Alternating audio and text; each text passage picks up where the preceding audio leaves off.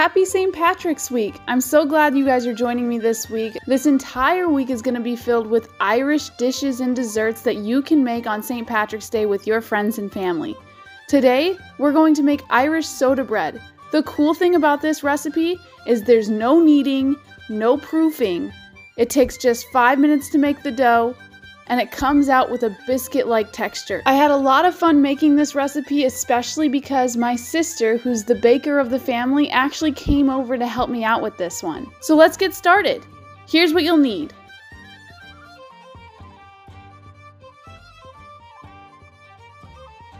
You're going to start by preheating your oven to 375 degrees, adjust your oven to the middle rack, and then grease a 10-inch cast iron skillet. To start, you're going to whisk together your flour, sugar, baking soda, and salt.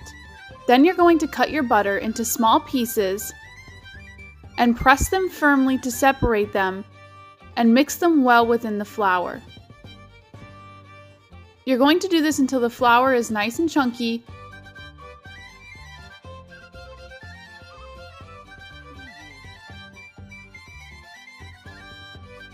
Then you're going to add in your raisins or craisins. In this situation, we used craisins. Separate the craisins so that they're individual and not lumpy. Mix thoroughly in your flour. Next, you're going to whisk together your buttermilk and 1 cold egg.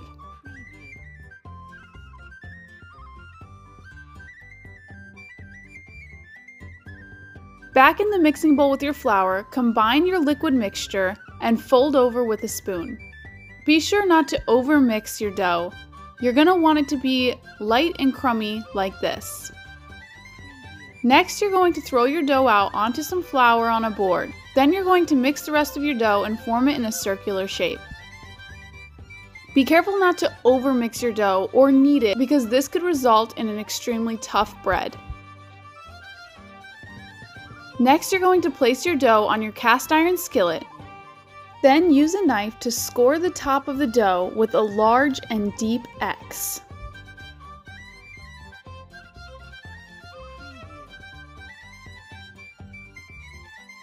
Next, you're going to bake in your preheated oven for 50 to 55 minutes.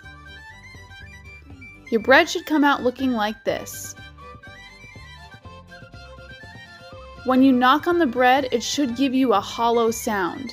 And look at this. A delicious, moist, warm, fresh loaf of bread right out of the oven. This is the perfect side for any dish on St. Patrick's Day, like corned beef and cabbage or even a shepherd's pie. Stay tuned throughout the rest of the week for even more recipes that you can make for your St. Patrick's Day gathering.